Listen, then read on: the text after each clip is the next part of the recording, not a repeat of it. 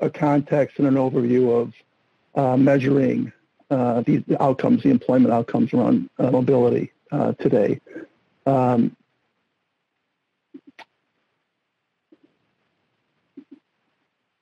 Over the past 4 decades, the social policy field has been transitioning into the information age. Today, I'm going to talk a little bit about where we started. Surveys, paper and pencils, and moving on to administrative data.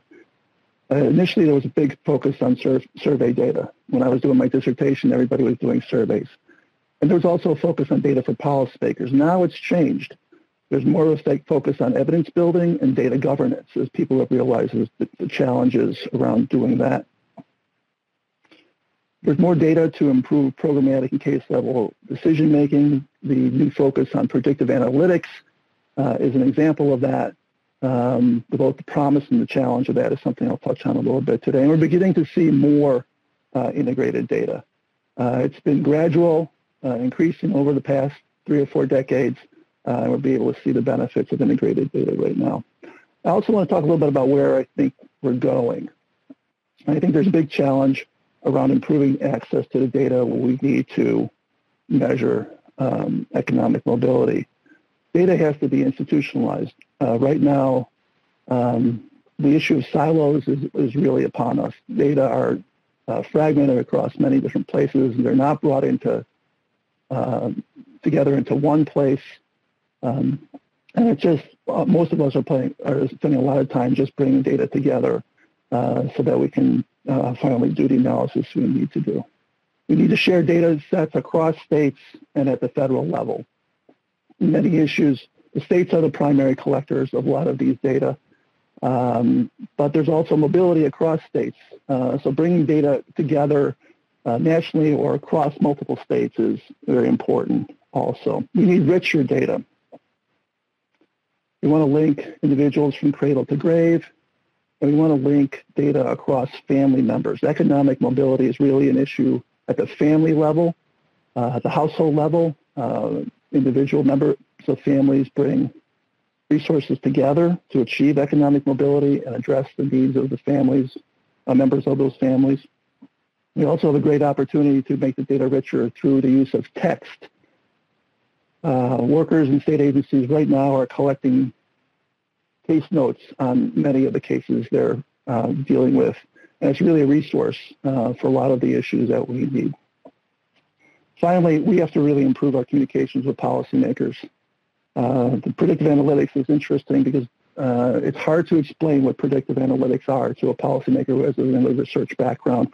And until they understand and trust what we're doing, I don't think policymakers are really going to be using the data, information we develop to inform their decision making.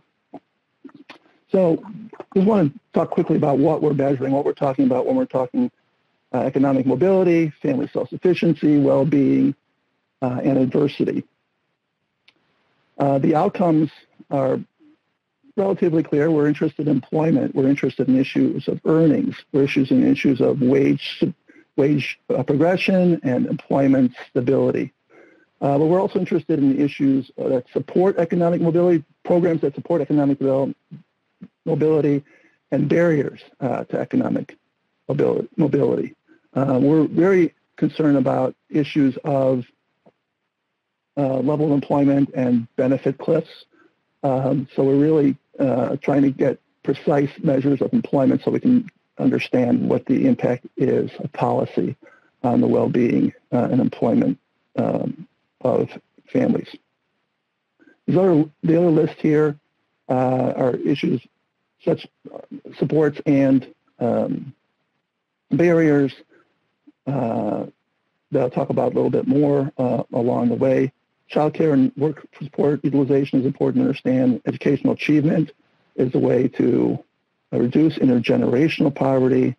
Family stability and birth outcomes are also impact economic mobility. And then there are more severe, serious issues such as child maltreatment, domestic violence, criminal juvenile justice, and healthcare needs that impact us. So these are all topics that are important for economic mobility data we have to bring together to really have a comprehensive understanding of that. So in the 80s, as I mentioned, when I started, workers were using 3x5 cards to track their caseloads. And the electronic systems for paying bills, for providing benefits to families, be it AFDC at the time or food stamps, were slowly being developed. Researchers had done very little with administrative data, and it was really looked upon as very inadequate. Those of us who were using it were really seen as the black sheep. Most social programs still use social surveys or collected data on hundreds of cases and would have had a rich qualitative component, which is something I believe we've lost. Transcriptions from paper files was a major tool. Computing was very expensive, and we worked on mainframes. But some of the ideas that are very active today started at this time. Bain and Elwood helped us understand spells. We moved towards working with entry cohorts instead of having all our analyses be point in time. We started thinking about relational databases and how to structure data, and we were beginning to do record linkage that would prepare us for integrated data. And during the 80s, ASPE and Children's Bureau funded the first work on developing administrative data to understand child welfare better. In the 90s, we began to see leader studies around welfare reform. This was a way to begin to integrate administrative data if it was just a link to survey data. We saw the beginning of integrated data in South Carolina, in Illinois, and Wisconsin. Washington State began building their integrated data to address welfare reform in the 90s. And we started to do multi-state studies. The importance of this is that we built comparable data across states so we could compare what was happening to individuals and families across states. There's a link at the bottom, which you'll get when you can access the slides, to a nice study that Wisconsin IRP did around leavers. The second link there is a report that I was part of in the late 90s. HHS funded the Joint Poverty Research Center at Northwestern University in New Chicago, and the advisory panel on research uses of administrative data put out a set of recommendations that still today pop up in many reports and many discussions. I'm not going to read all of this, but the highlighted sections speak to a centralized and ongoing repository of information on administrative data. Secondly, partnerships with independent research organizations, such as those universities, to help develop and use administrative databases on an ongoing basis. Some of the questions we're still looking at are down below. What mechanisms and procedures should be adopted that will provide access of these data to responsible researchers while still safeguarding the privacy of individuals? What guidance can be provided for crafting interagency agreements?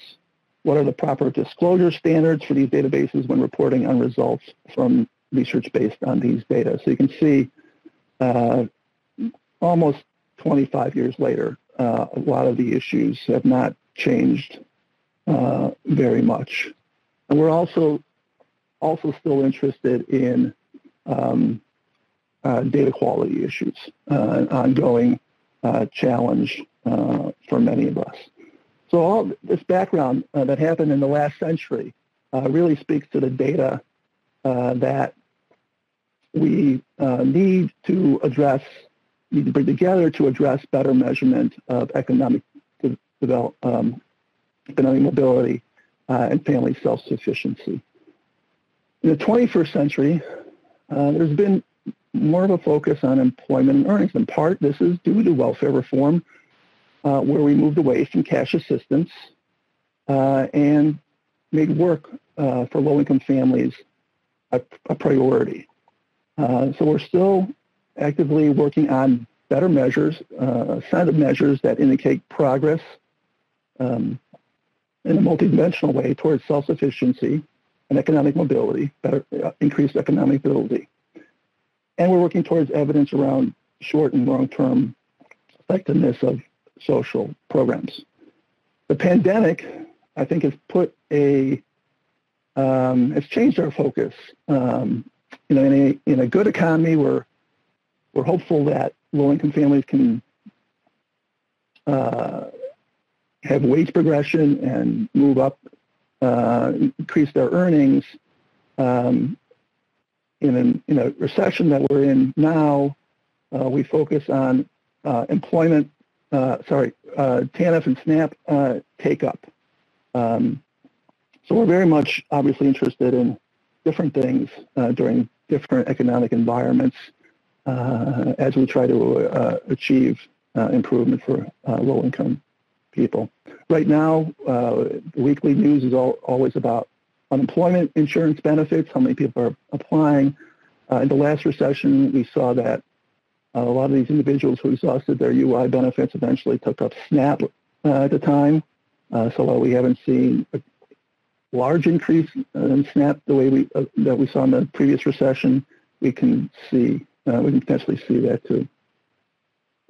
We now have an excellent resource because of welfare reform. The National Directory of New Hires is an excellent resource for research. Right now, we're limited to using that for TANF and child support by legislation, but it brings together a number of important data sets that allow us to more comprehensively understand economic mobility for families and individuals, and a greater use of that NDNH data would be a big boom for measuring economic mobility.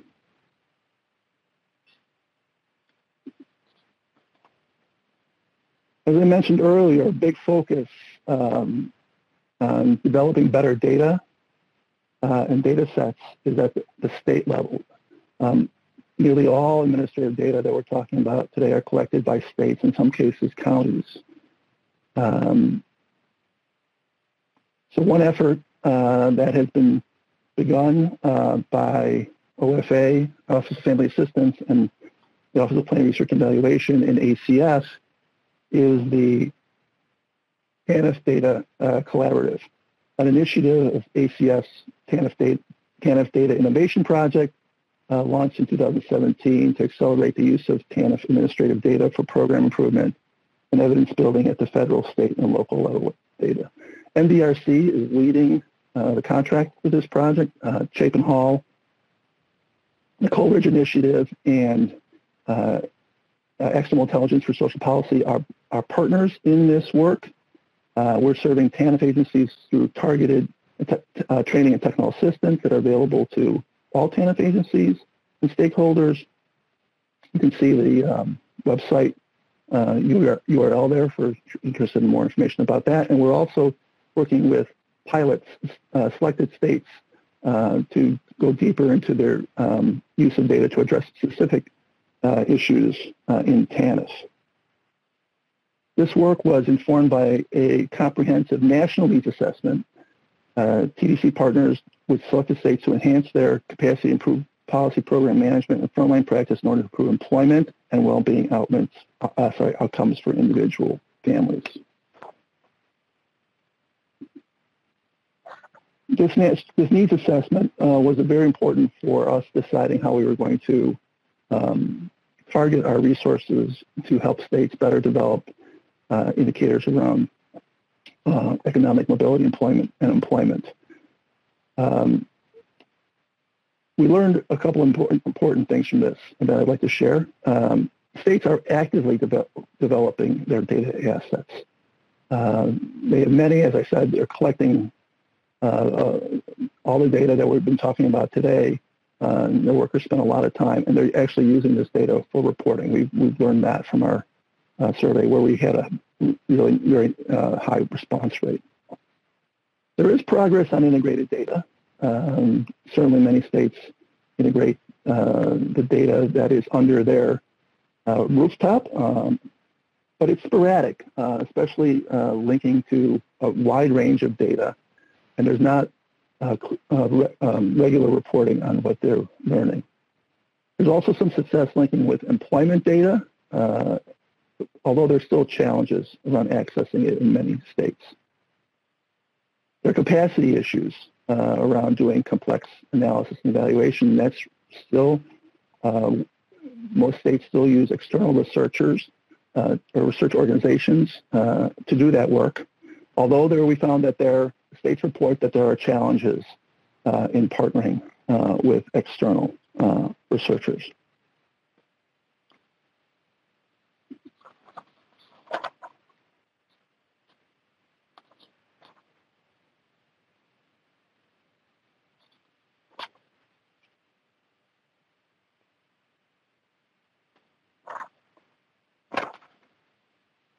So the implications of our needs assessment,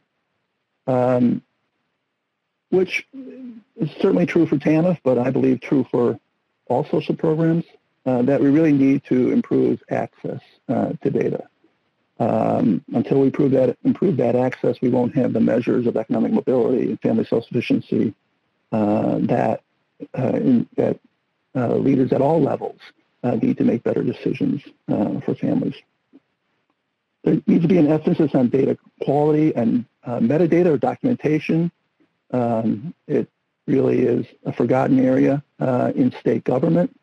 And those of us who really understand the issues around data quality and the challenges around data quality, I think have to make it clear why it's important to improve that data quality.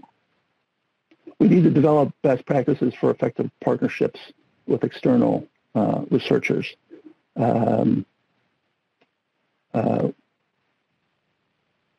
This primarily, there needs to be better trust of external partners, that they're not just in it to write papers that are often published in journals that aren't accessible to state policymakers. So it goes back to the issue of us being able to communicate better with policymakers around what we do and why it's important. There need to be incentives to disseminate and share state-level analyses as much as what is done in the states is never made public. So we found that states are doing a lot, but that it's not really available, and that some of that, I believe that some of that saw the light of day. We understand a lot more about the challenges and what states are accomplishing with their data.